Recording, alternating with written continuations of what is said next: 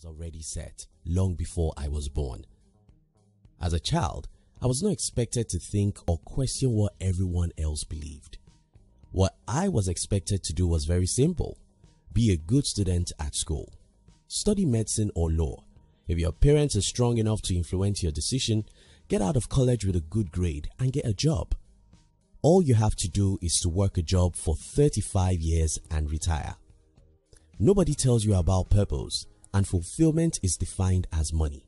As long as you get a job in a bank or in a hospital as a doctor, you should be happy since you'll be well paid. However, when I was 17, I started wondering if the path that everyone was going is the path I should go.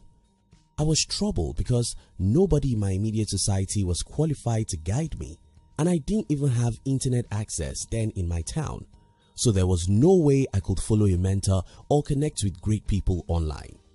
The only option I had was to read books. So I started reading every book I could find that may guide me on self-discovery.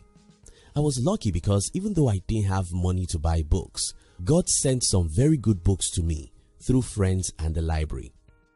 I read books about potentials. I read books about life. I read biographies of great people, and I read books about temperaments. The more I read, the better I knew about myself, and the more I knew about myself, the more arrogant I became. Okay, not really arrogance, but when you start to think different from your parents and everyone else, the name for such behavior in my culture is called arrogance. I'll continue this story later in this video as I want to share with you one of the most valuable advice from Oprah Winfrey. If you're new here, consider subscribing so you won't miss other interesting videos like this. Now, here it is. Oprah Winfrey said, "Your job is not just to do what your parents say, what your teachers say, what society says, but to figure out what your heart calling is and to be led by that." It's amazing how most people simply live to fit into the society. It's surprising how most people simply believe that there's only one road to the market. It's unbelievable that most humans spend 18 years in school to study many subjects, but they never spend a single year of their life to study and know themselves. The power in the uniqueness. To continue the personal story I was telling you earlier, the more I got to know myself, the clearer I see that I'm not part of this world.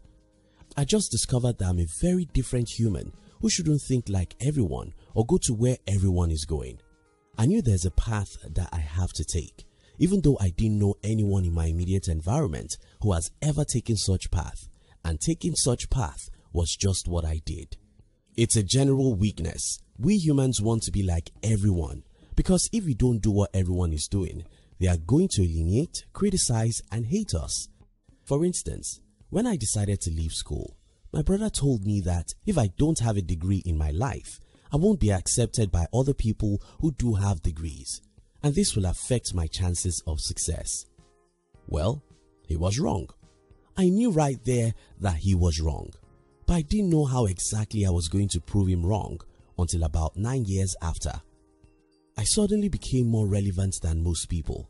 My company worked for the richest state in my country, and I was able to meet with the wife of the state governor. I was invited to speak by PhD holders.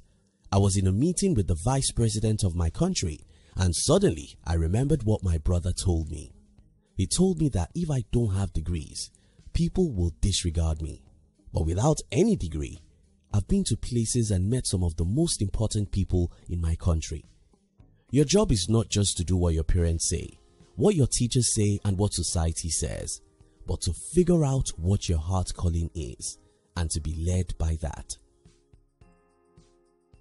The world is wrong. If you truly want to be happy, your goal is to discover who you are and how you're different from everyone else. Without this important exercise, you live the rest of your life pursuing the wind. You wake up every day to look for what the society thinks is normal. Your life will be influenced by what you see on the Facebook and Instagram, and you make that the standard of your life, and your life will be miserable. The reason why you won't find real joy following everyone is because you are a different person, far different in some ways from everyone else.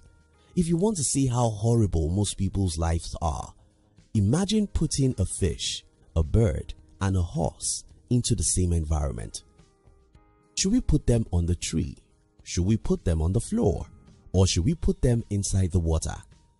No matter where you put the fish, birds, and the horse, as long as you keep them in the same environment, two of them will never be happy.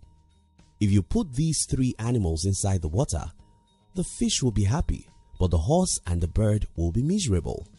If you put them on the tree, the bird will be happy, but the horse and the fish will be miserable.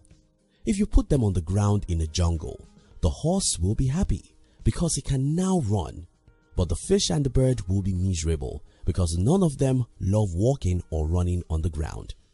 This exactly is what is happening in our society. We keep every child in the same environment, teach them the same things, and brainwash them to be the same kind of adults. That's why most people are not happy. Most people are not happy because they are birds, but the society has brainwashed them to live inside the water. Some people are fishes, but the society has brainwashed them to live on the tree.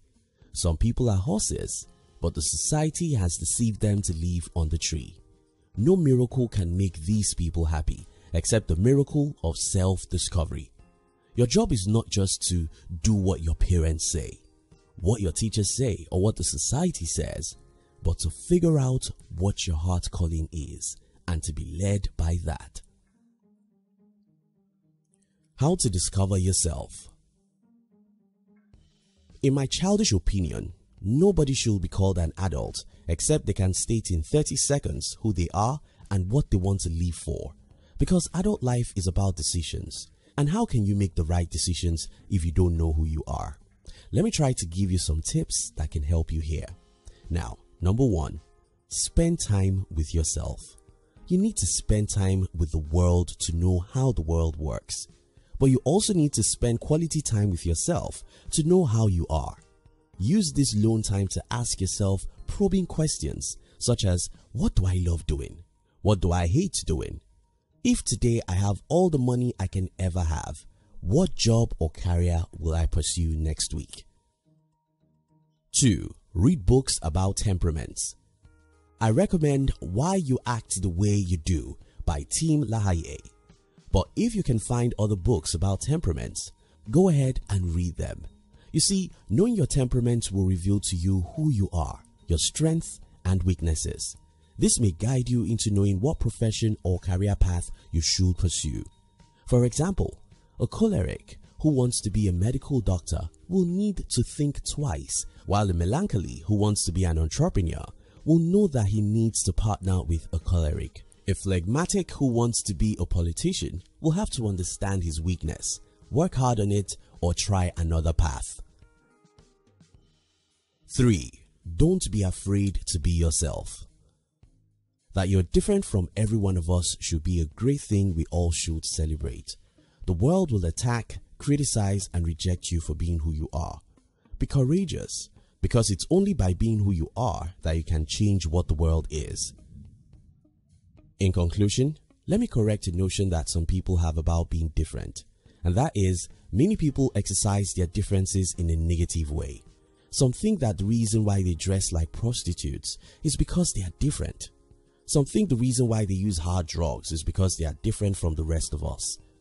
If your differences don't help you to become a better person, then that is not what I'm advocating in this video. Know who you are, know what your strengths are, and what your weaknesses are.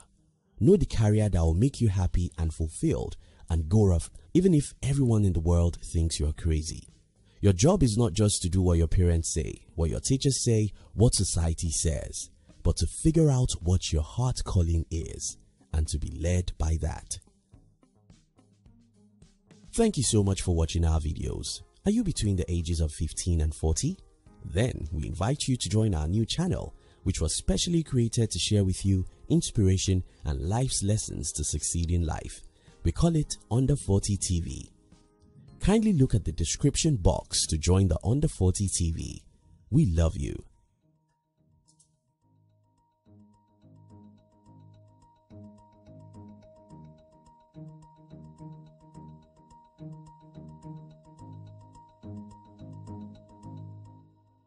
Everything was already set long before I was born. As a child, I was not expected to think or question what everyone else believed. What I was expected to do was very simple. Be a good student at school. Study medicine or law. If your parents are strong enough to influence your decision, get out of college with a good grade and get a job. All you have to do is to work a job for 35 years and retire.